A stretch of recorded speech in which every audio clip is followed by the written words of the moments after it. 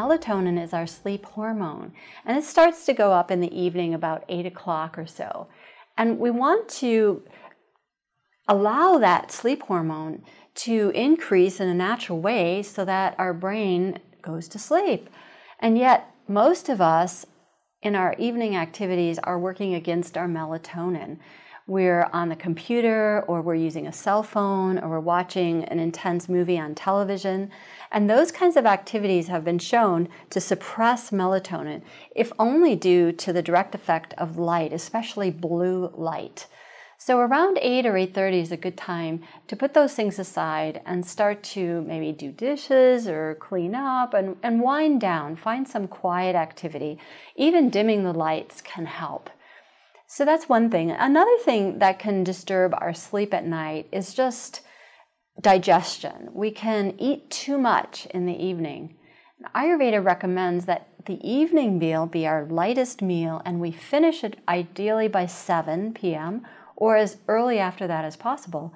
And that's simply because digestion is activity. It's metabolic activity, and it can easily wake us up or even keep us from falling asleep. Another factor in sleep problems is just stress. It turns out that our stress hormone, cortisol, goes up when we're feeling stressed, and cortisol and melatonin are in a direct opposition to each other.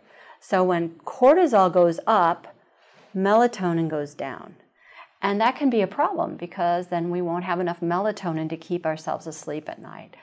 So stress can be reduced, of course, by meditation during the day. Exercise in the morning, especially outdoors, has been shown to improve sleep at night. And another source of stress can simply be worrying about not sleeping enough. And research has shown that cognitive behavioral therapy aimed at helping us to replace worried thoughts about not sleeping with some other more positive thinking can actually improve sleep as much or more than taking a sleep drug. And sleep drugs are basically dangerous. They can increase falls during the night, and they've been associated with increased mortality. Another little Ayurvedic tip I will mention to you is to rub your feet and your ears and even your head with coconut oil at bedtime. I know it sounds really strange, but I think you'll find if your mind won't stop and you put coconut oil on it, it's just like you put a sleep cap on and it just turned your brain right off. It's an amazing calming effect that Ayurveda recommends for any stress and for improved sleep.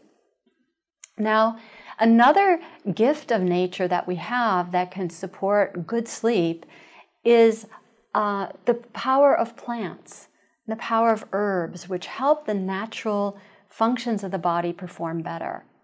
And one of my favorite products actually takes the power of a number of herbs that have all been shown to improve sleep and puts them into one combination.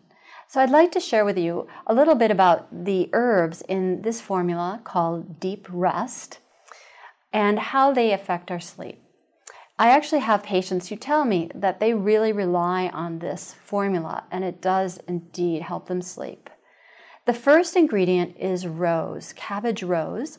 Rose is known to cool our emotional system and cool our digestive system.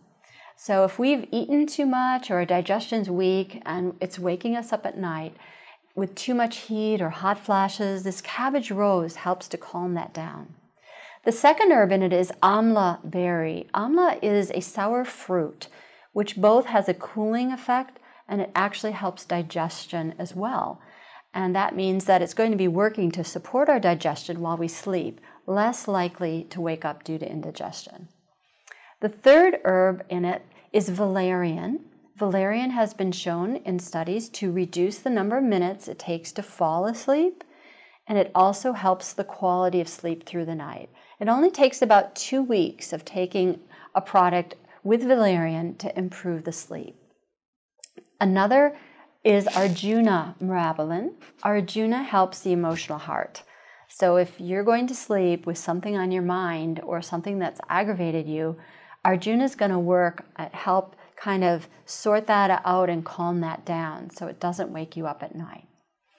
And the last product last herbal product is Tinospora cordifolia, and that's going to help your liver, also involved in digestion and detoxification. It's going to help that function during the night. Again, so your body doesn't wake up and due to excess digestive stress or to maybe something you ate that aggravated your liver, some heavy food, for example.